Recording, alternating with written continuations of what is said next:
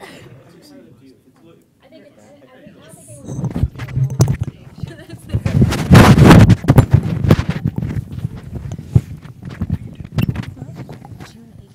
I know, it's coming up. It's pretty exciting. It's crazy. Yeah. I have a dog. We have 2 dogs, that's the thing. We're like, Your starter kid? yeah.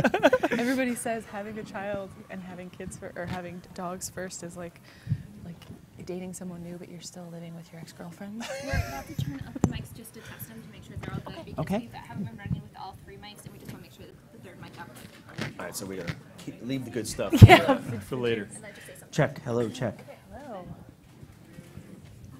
Cool, all the mics working. So you guys actually still have 2 minutes to sit awkwardly on the stage before we actually start. We're really Okay. good at that. So otherwise I think we should be good. So I'll let you guys hang out. Let me see if I can get...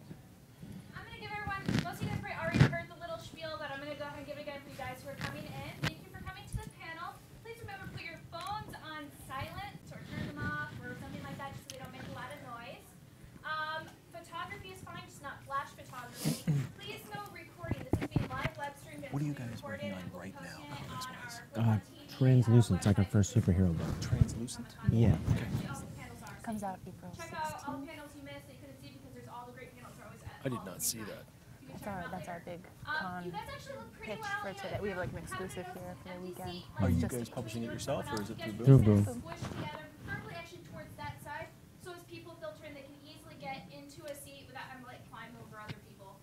And that's kind of the main spiel. Oh, and if you have to leave during the panel, when you're going through the door, just make sure it doesn't slam. Princess fell asleep. That's sweet. She wore out. And I'm going to have to repeat their questions for the stream and for the video stuff because we don't have a microphone in the room. So it's not that I don't think you can't hear it. Yeah, I probably can. I had Jason Aaron here the other day, and he was a little late, so he rushed in. I didn't get to tell him beforehand, so I kept on repeating the questions. He goes, "What do you think? I'm an idiot?" I can't hear this. No. It was a really funny moment, actually. It's good. All right, we have 1 minute. Okay.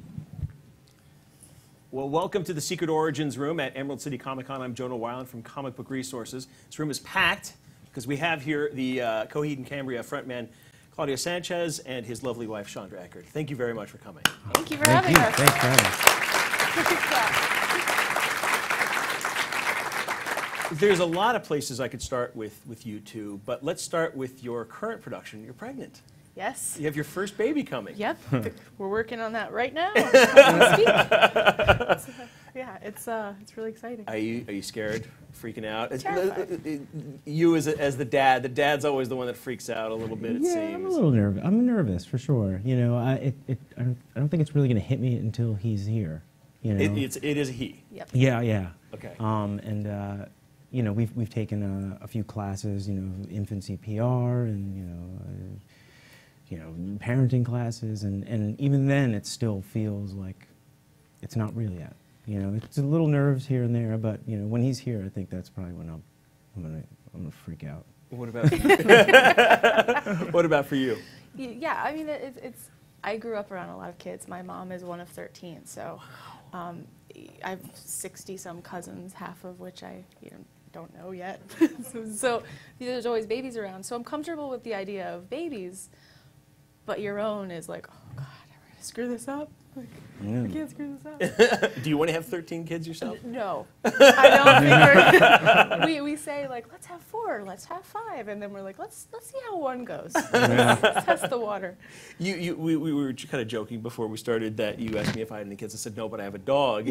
And that's kind of like the trainer kid, it seems, these days. It is. We've like kicked them off the bed. That's like the big news because they slept with their dogs. Barbara, our pug, is the oldest. She's 10.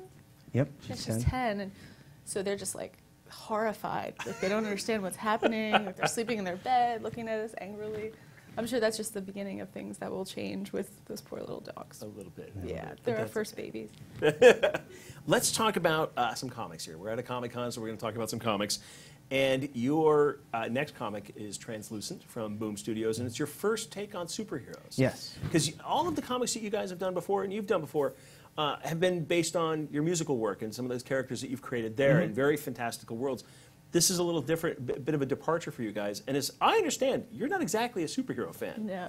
So let's start with you on the creation of Translucent. Yeah, I mean, I think it probably started when we did the song for the Arkham City soundtrack. You know, I was asked to write a song about, you know, sort of the relationship between the Joker and Batman, and I sort of got into that whole panel from The Killing Joke. That's always sort of is, are they sharing a laugh, or is Batman choking out the Joker? You know, that sort of thing. And I kind of ate that a little bit and digested it, and I decided, well, you know, I love these characters so much. I kind of want to do that, do a story on the relationship between hero and villain. And so Shawnee and I sort of got to talking, and that's sort of, I guess, the foundation of what Translucent was going to be. I also really wanted to tell a story where the villain takes the origins and uses the origin as the weapon, using the catalysts like, you know, mother, father, you know, siblings, and sort of transforms them into the weapon. Okay. So.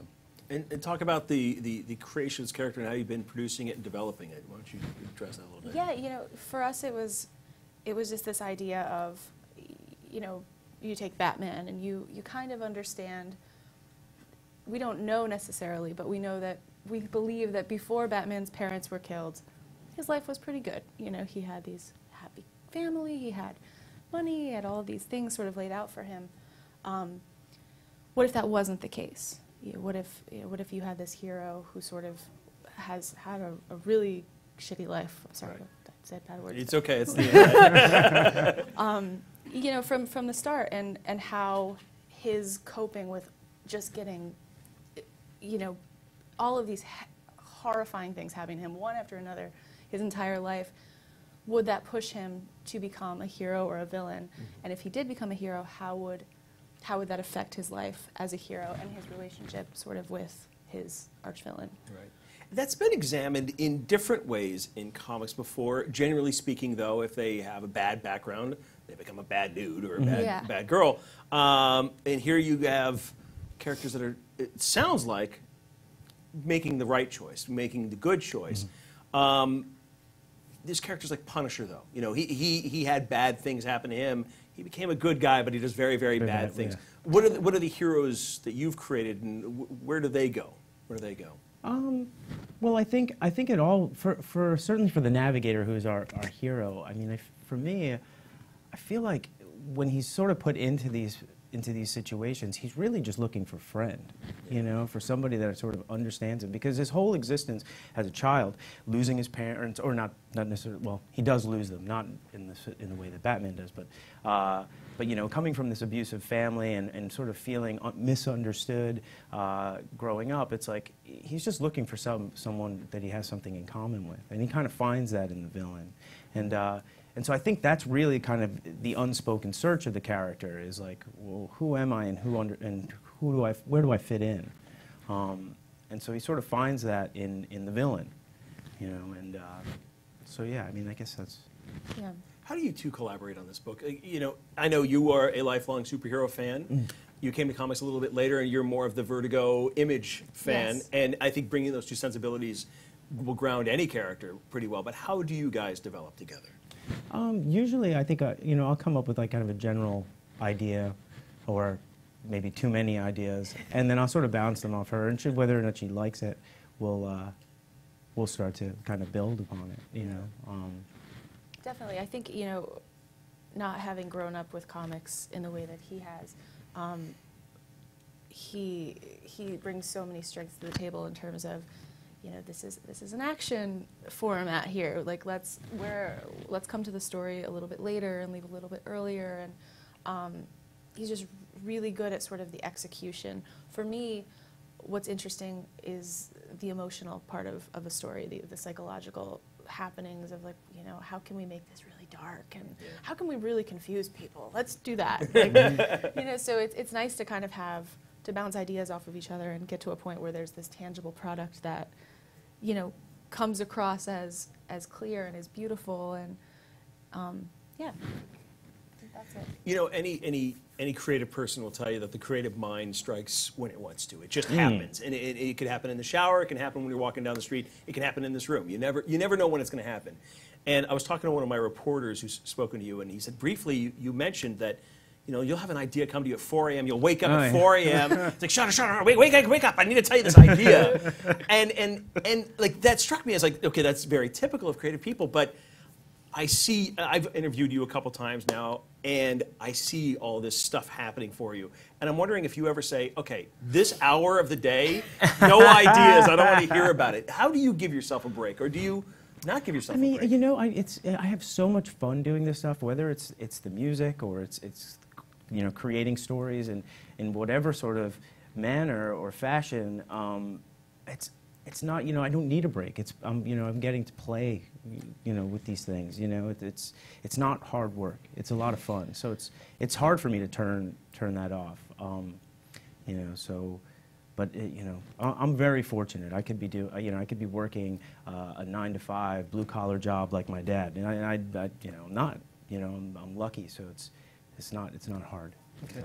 Actually, you know, like we don't really take vacations because kind of life is like that. You went to Paris. We're like, let's go to Paris for a couple days and take a break.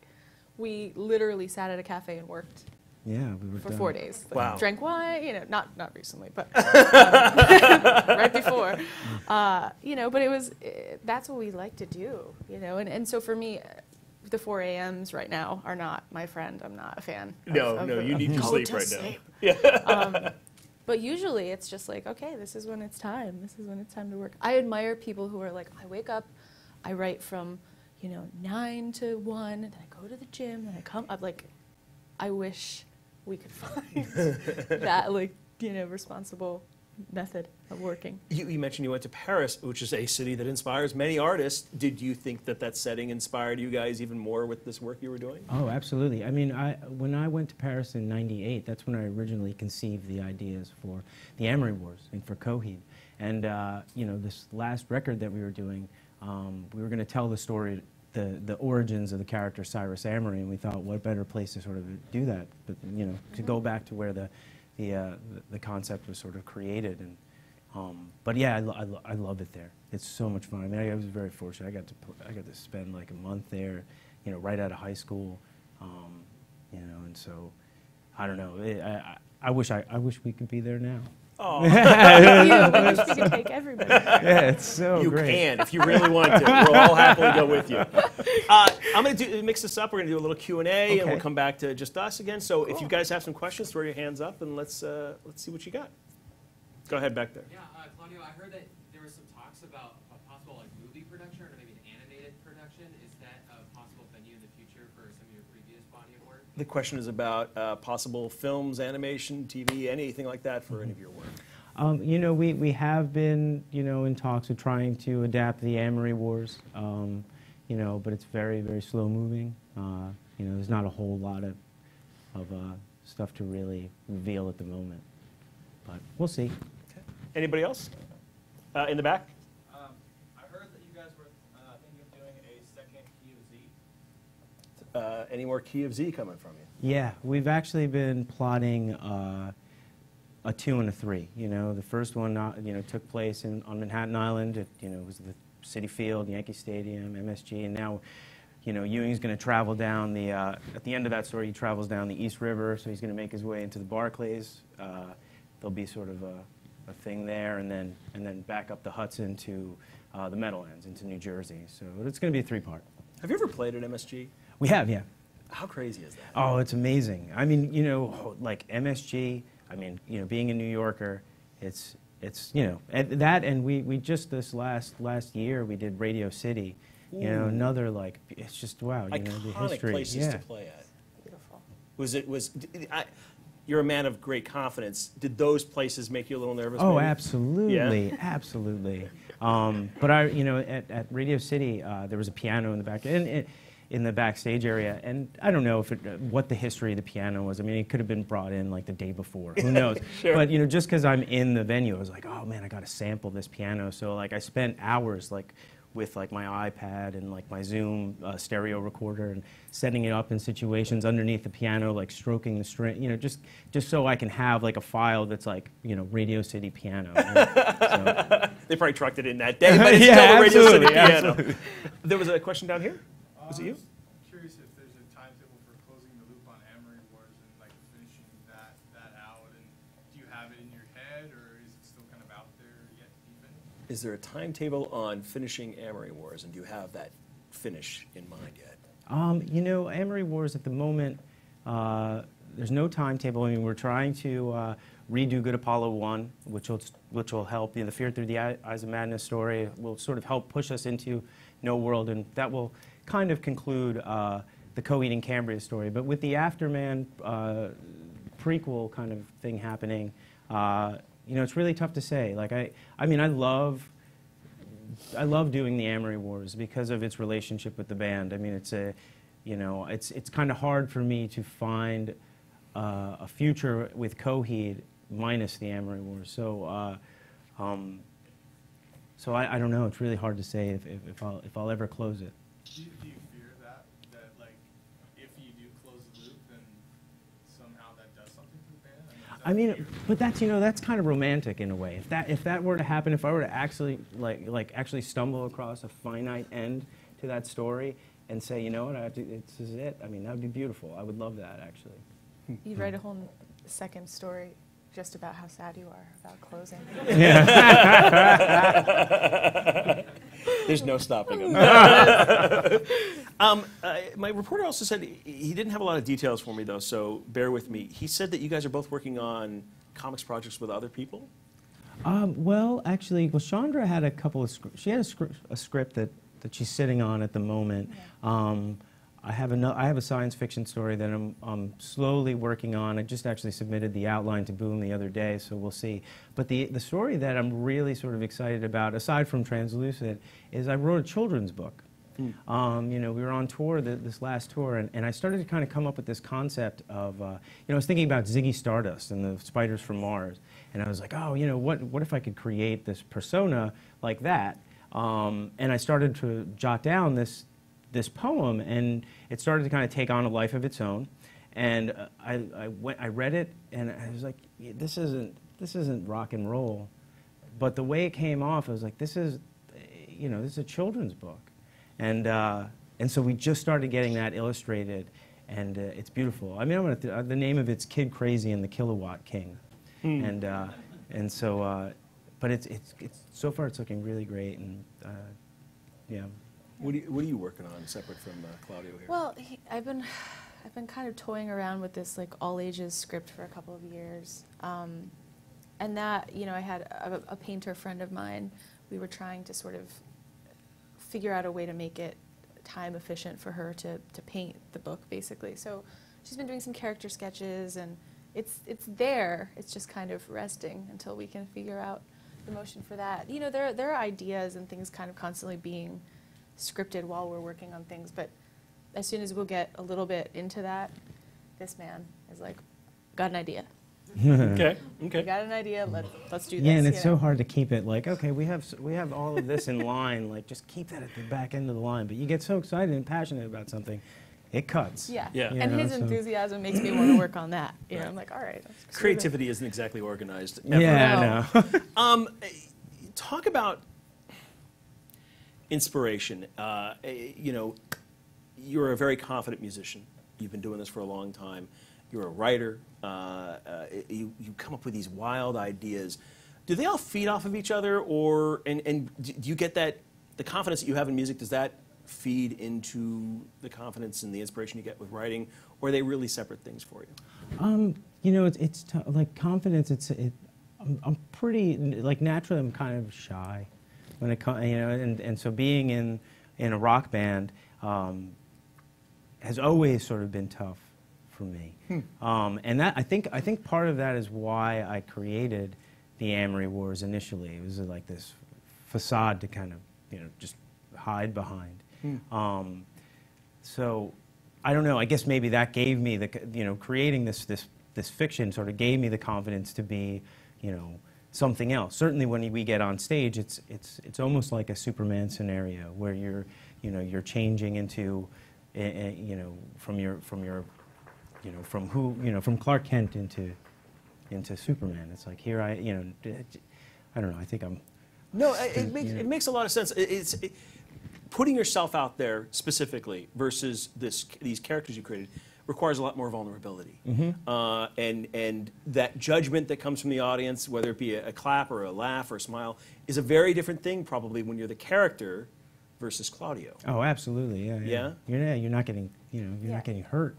Are you getting more? But you've been at this for a long time now. Does that still creep back into your head? What that insecurity? Oh, absolutely. Yeah. Oh, absolutely. It's so strange. I mean, I don't know. I don't know if I'll ever get over it. Most creative people don't. Yeah. And that's part of what drives them.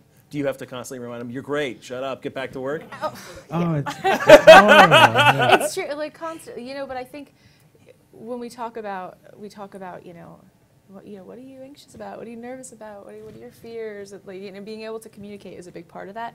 But at the same time, it's like, I almost don't want him to be able to communicate about it to the point where he's like, okay, figures all these things out, because it's so much a part of him, and it's so much a part of what makes him creative and gives him sort of this fuel to stay busy. So, yeah, I like that he's. What? I like that you're a little crazy. Likewise, do you have to do the same with her every once in a while when she's working on projects? No. I got this. Let's go. Yeah, absolutely. I mean, that's what I think, brings us. What makes our relationship so great is that we are complete. Like we're opposites.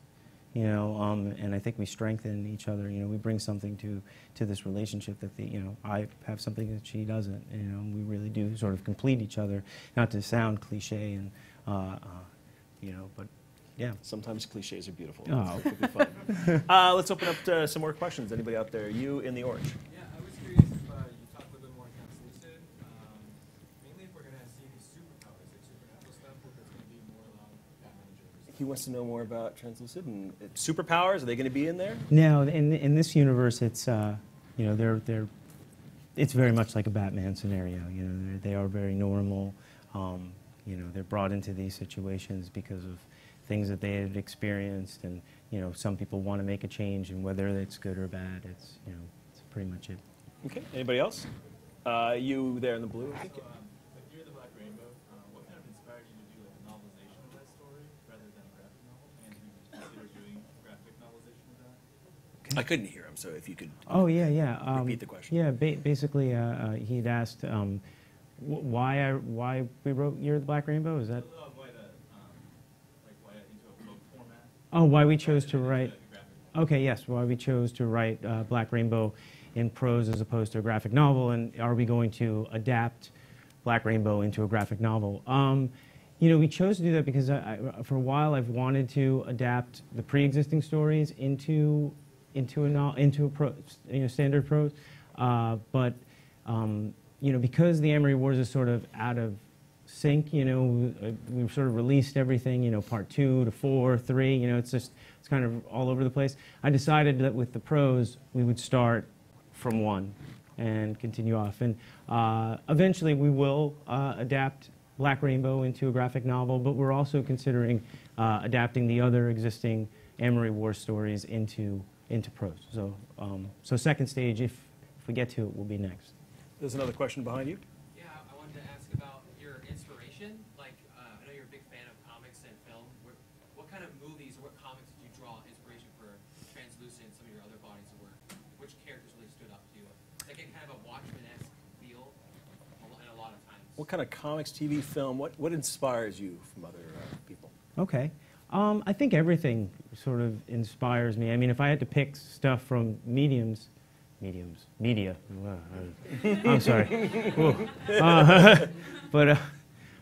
So like, yeah, everything really. I mean, this one in particular, certainly Batman and Joker were a big influence.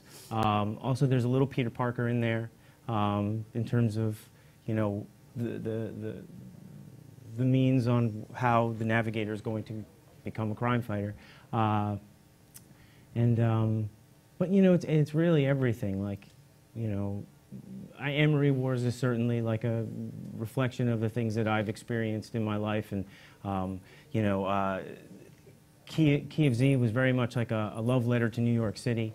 You know, that's, you know, walking around New York City is why I wrote that. I mean, zombies, sure, I've always had this love of, you know, you know, George Romero and The Night of the Living Dead and Day of the Dead, Dawn of the Dead. Also, I mean, it's also sort of a nod to Kirkman, because Walking Dead was really the book that sort of brought me back into comics. You know, but really, just walking around New York City, it's a beautiful place. I mean, I've always come up with these ideas of and ways I can incorporate New York into them. Certainly, it's a big part of the Marvel mythos, and you know, so it's a great place. There's a lot of Western influence too for Key of Z. A lot of Django. Oh yeah, absolutely. You know, a big Sergio Leone fan, and you can kind of see that in there a little bit. You know, Kill Audio was an interesting one, because that was sort of my, it was very much inspired by creativity, like being in a rock band and like moving from an independent label to a major.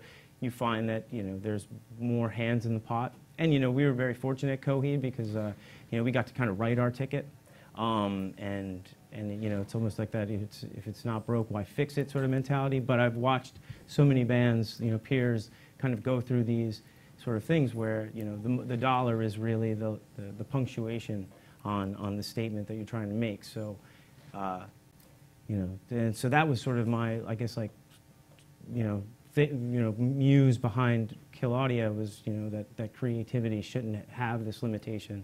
It should be free to kind of exist and evolve and be its thing. So that was sort of, I'm going down the line, but everything, really everything. I mean, you know, there's a little Inception in Translucid, so I really did enjoy that movie when it came out. Are there directors or writers that have a greater influence over others? Yeah, absolutely. Like, I was just thinking of that this morning. Like, when I was growing up, there was, I was thinking about the movies that I remembered as a kid. Like, you know, you have these experiences when you go to the movie. Mm-hmm. Like, okay, I remember seeing E.T. Mm-hmm. You know, I remember seeing The Goonies. I remember seeing Back to the Future. And then I think about all the other movies I saw, and I'm like, well, they don't sit in my mind. I remember when we went and saw Goonies. I was in camp. I was a day camp or something, and we decided to sit in the front row. And when that movie ended and Cyndi Lauper's song came, when the title, right, everybody jumped out of, the whole camp jumped out of its seat and started dancing. Wow. And so, yeah, it was we were so excited about this movie, and then the next time we went as a camp, it was Back to the Future, and I think the reason I remember that is because they didn't allow us to sit in the front seat. like, no front row for you guys, get in the back. But I do remember Shawshank Redemption was another one. It was a big one for me, and Pulp Fiction. I remember seeing Pulp Fiction in a small theater in Woodstock, and I didn't really know what I was going to see. Same thing with Shawshank Redemption. My favorite movies are the ones that I had no desire to see. Somebody took me to them, and they just blew me away. I mean, Tarantino, I think, is probably one of my all-time favorites. True Romance is a big favorite of mine, and he wrote that, so, you know, yeah, I'm Tarantino. Definitely. Any other questions out here? All the way in the back? So with all the ideas that you have and the amazing pieces of work that you've made, do you ever have an idea and take it to an editor or a publisher and have them tell you that it's just complete crap? Every time. Have you had ideas that you've taken to an editor and they tell you it's complete crap? No. That was his words. You know, not at the moment, but you know, an editor very much like in music, a producer, they're sort of the same thing. A producer is kind of the editor of sound. Like, you come to them with an idea and they'll try to, you know, make it somewhat, you know, make it a little more understandable for everybody, you know. So usually, I mean, we'll come with ideas and they'll help sort of streamline them. You know, nothing's ever really sort of tossed aside. We haven't had that happen, but I'm sure eventually it will. Yeah, I mean, you know, you know, sometimes like with the writings that Chandra and I do, we find that, you know, some of our characters, there are moments where they kind of echo other characters from other stories, and, you know, sometimes an editor will tell you, well, I think we sort of already did that with this story. Is there something we can do to make this kind of unique to this title? And that'll happen. But that's. It's great to have that perspective. You want that, I think. You don't want to just go into this blind. And we had done that years and years ago when we started to self-publish the Amory Wars. We didn't have the right editorial team to really make those first issues shine. And now, I mean, we love it. I mean, it's a great relationship to have somebody, an outside perspective, tell you if something, could be strengthened or I mean, I would rather that than someone just tell you it's great. You're rather unique in music. You're very much a self-made man. You've created your own path and you've gone down that on your own. So the question I'm going to ask you, I think I might know the answer to, but it bears asking. You're a giant comic book fan. Would you want to write a monthly Batman book or a monthly Punisher book or whatever the character is that's your favorite? I don't know if I would want to do a monthly, but I have every once in a while. I'll jot down in my phone concepts for storylines. Batman is definitely one of them, and I think that's what really helped inspire Translucid. Translucid is great. It's because it's our story, so we don't necessarily have to follow the history. What is it? 75 years now right? So it's like we don't necessarily need to dive into that history. We could really just kind of do our own thing. But there are moments where that sounds like fun to me, and I will sort of research characters that would make sense for that. But yeah, Batman, I've thought of a couple of ideas for, but I don't know if it would be a monthly. It would possibly be more of like a short, a mini, probably. Or a mini, okay. Yeah. Interesting. Interesting. I would think, though, that you use all your ideas for your own things. That maybe you'd be hesitant to give some of those ideas up to a big corporation, I guess you'd say. Yeah, but the thing is there are characters I want to play with. Okay. One of my favorites, and Long Halloween, I think, is one of my favorite Batman stories. The Calendar Man. I thought the Calendar Man was very cool in that. He reminded me of Hannibal Lecter in Silence of the Lambs, and I thought I think that character has some interesting. He has potential, I think, and I've only really seen him in a light like that light that I really enjoyed. Like you see him in Arkham City, and it's just like he's kind of dumbed down a little bit. And I think of Calendar Man. I put him on. I think of him as like a Riddler. Very methodical. He has the capabilities to be very methodical, and if you put him with maybe a time traveling villain. Maybe we throw the Joker in there because you got to throw the. I mean, for me, I just have to throw the Joker in there. And I think you have a recipe for something that's pretty interesting. And that's what I was sort of thinking about. Interesting. Tim Sale, the artist of that series, is here this weekend. Oh, absolutely. My wife actually, she got me a couple of years ago. She got me a Calendar Man with Gwen Stacy too. It took him a minute to convince. He was like, "That doesn't make any sense." Like, just please, Calendar Man with Gwen Stacy hanging out, sitting on his lap. He was like, "Oh." Is it hanging in the house somewhere? No. Well, we actually rented our house out, and we moved into a small apartment in Brooklyn for about a year just to try some things out. But most of my art is now in my storage unit. But I do have from the Long Halloween, the Absolute Edition. There's like the chapter divider where it's all black. It's heavy ink, and it's like sort of the small white Batman. I thought it was beautiful. I got that, and the page in Dark Victory where the Calendar Man is busting through the glass, about to shoot Alberto Falcone. And I mean, I saw that and I was like, I need to have this, and I framed them together. Very beautiful. The connection between music and comics has become pretty strong over the years. It didn't always used to be this way. There's numerous musicians that have, I don't know what to say, migrated to comics, but they're always comic fans and they wanted to do their own thing. What do you think that is? Well, why do you think that's been such a natural fit? Because it hasn't always been a natural fit for actors in comics, even writers of films in comics. It's not always been a natural fit, but music seems to merge pretty nicely with comics.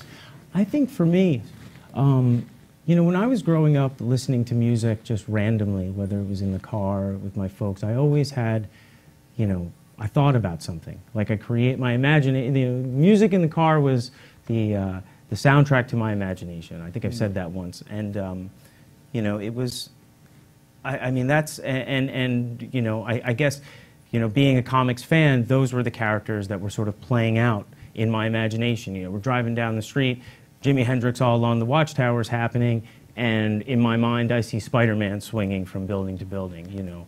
And so that, for me, I think that was sort of my connection as to why I wanted to kind of push into this, you know. And also, I mean, if you think about like those great movies, you know, like certainly the John Williams sort of Star Wars, Indiana Jones. One time I watched them and I was like, I tried my hardest to. I was like, I think this music never stops, you know, through the movie. I think it goes from start to finish, never stops, you know. And I mean, loving Star Wars, loving Indiana Jones, it's like, you know, I wanted to create those things with rock and roll, and I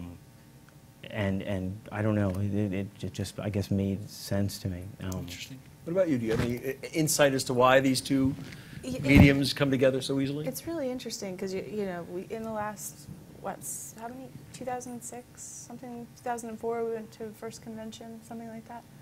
Like yeah. that, you're right. I mean, it's just exploded. I think maybe there's, in a lot of musicians, I think, you know, from my experience with them, have this sort of, I don't know, maybe outcast mentality, like this underdog mentality, and I think there's a similar vibe, like a small group think in comics and in music. So maybe people just feel at home here. You know, you find your little niche, and that's where you're comfortable. That same theme has been found in numerous comic stories over the years, and that is the basis for so many heroes. So maybe that's what it is. Because you know what, I think you may have actually just found something there. I think back to my high school days, and all the kids who joined bands weren't exactly the cool kids. Yeah, yeah. And that's where they found their place, and they found their confidence and stuff like that. That's really interesting. And I gravitated towards comics because I wasn't a cool kid growing up either. Totally. And so it actually does make And you're not seeing, you know, like pop stars very often coming in to make comics. They're typically people who have, you know, bands or indie, you know, things like that. Sure. Some more questions from the audience. Actually, did you? Go ahead. Go ahead. Are you considering making more music for any of your newer projects? You mean the new comics projects? Like are you considering making more music for any of your new comics projects that aren't Coheed Cambria?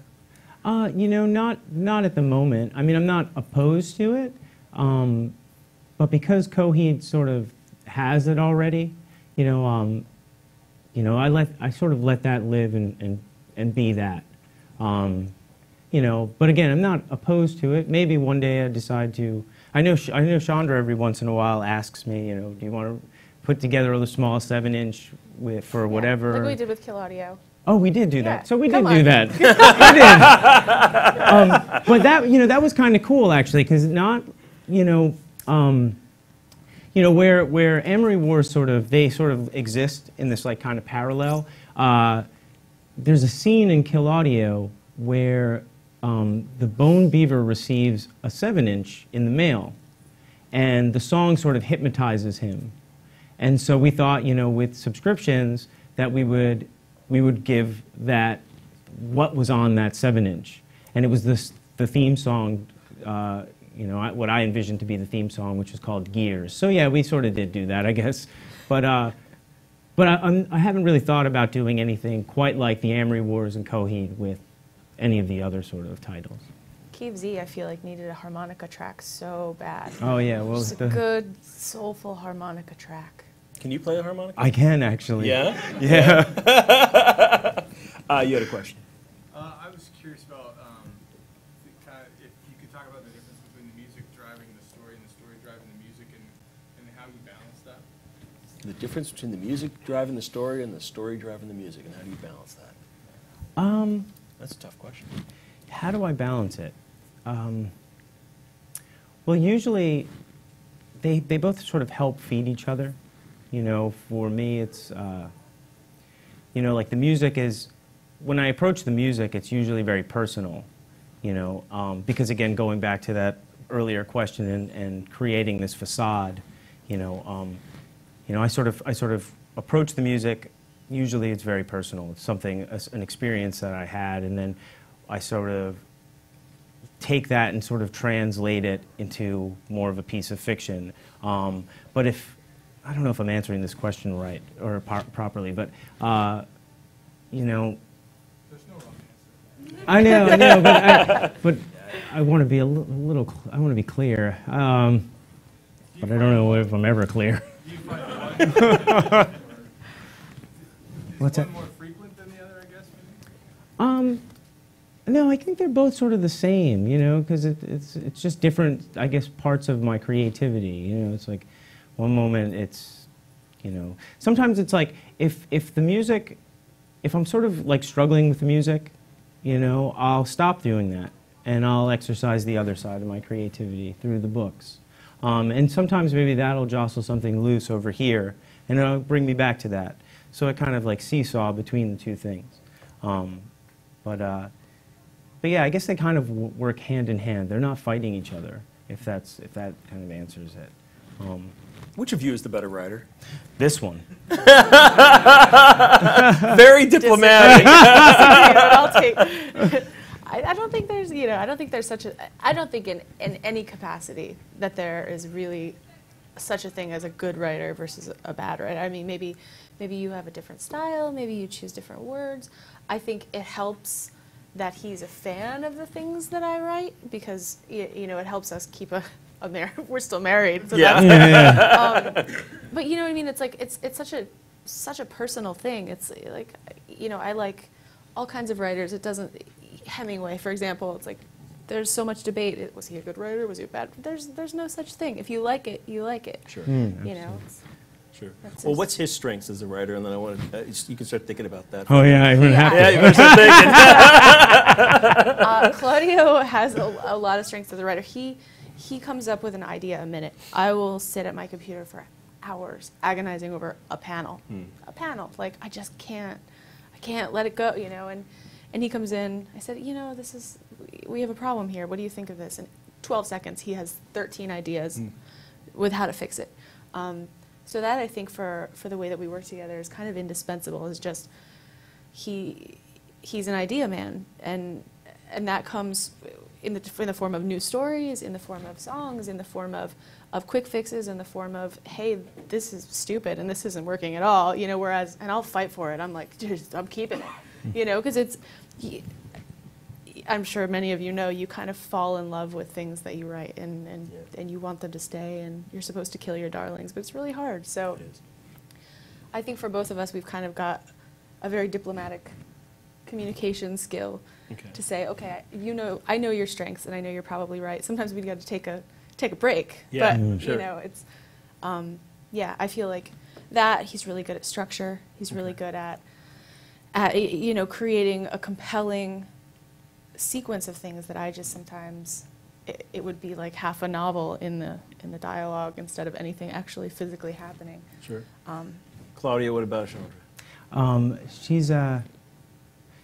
She brings this rhythm to her writing that echoes some of my favorite reads. You know, I like you know, like we you know, Watchmen is obviously one of the cornerstones of what we do, and there's this poetic approach to a lot of that I kind of see in Chandra's. Certainly when it's a character's inner narration or inner monologue, and it's those things that I really love about her writing. It really, you know, it's engaging and it puts me in an emotional state, you know, and it allows me to sort of almost feel like I'm in the shoes of that character. I mean, that I think she brings poetry to what we do. That is a very good answer. Oh. I can't take. I'm too emotional right now. We have time for one last question. We can do two. Go right there. So, if you could write a song for the soundtrack of any story, what would you want to do? And I asked this for, like, just imagine The Dark Tower, Stephen King's The Wizard and the Glass. that scene of when they're actually in that mythical Oz, the instrumental seems like it just go perfectly. Instrumental. You want me? So do you want? Who are we talking to? We're gonna have to talk to somebody today about me doing the score. Because that just got licensed for something? Yes? No? I guess I asked because, like, what story would you want to actually write a... What story would you want to write Oh, I'm a sorry. soundtrack to? There you go. What would I want to... You know, it's tough. I mean, I'm sort of... It's a secret right now, but I'm sort of doing something right now that's that. Everything's a secret at Comic-Con, isn't it? It's a world of NDAs everywhere, man. Okay. But if I had my choice, oh man, I really don't know. It's so tough. There's another question over there on the right. There was a concert where Iron Fist you had played, and it was about 2 or 3 years before Afterman came out. So is that a story or a song that was meant for, you know, another sort of story, and then you wrote, and it just sort of fit in with the Afterman? And does that happen with your comics? Maybe you find a good segment and then throw it in Yeah. to a story? I didn't quite follow the question, so go ahead. Oh, okay, yeah. Sorry. It just, you know, was Iron Fist written for the record, or was it sort of something that was written and it fit, you know, a particular concept within the story? And that happens a lot. I do that because again, a lot of these songs are coming from very emotional places, and you know, I have sort of a broad outline of what the story is going to be, but then sometimes, you know, maybe a song will sort of help change, you know, the avenue that's going to take. So that story's going to take. So it'll happen, you know. Yeah. We have one more question from this side of the room. Go ahead. About Prizefighter Inferno, I know you didn't really mention it at all. Do you have any, like, avenues to do that as a comic or something like that? Yeah. What you believe? Any avenues for Prizefighter Inferno comic? Yeah, I mean, you know, when I wrote that originally, yeah, that was supposed to be the character of Inferno passes away, and Amory Wars gets reincarnated in another parallel world, and it becomes this horror story of the Blood Machine. I've always wanted to, but we'll see. It's really not at the top of my priority list.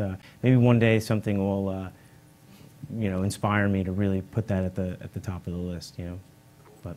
Claudio, Chandra, thank you very much. We're out of Thank time. you so much Let's give for him a having big round of us. applause. Thank you. Yay! Cool. Thank you, Jonah. Thank you. You guys did so good. So did you. Yeah, for sure. That was a lot of fun. See? What else is on your agenda then? Are you almost wrapped up? I get a 2-hour break and then do 3 more. Oh. All this then- luxury, you'll never. Yeah. Oh, I know. Go back to the hotel and just like chill out for a little bit. We're gonna try to eat lunch. Yeah. Same here. Oh, lunch is a good idea. I just wanted You to get into this thank and you you forget for to eat. like and all the it's music and weird, like, everything. you're Like you don't home, know forget to how eat, it like, you're affects freaking me. out. Like it's gave me so many friendships, like Steve friendships. It's bizarre. I just Yeah.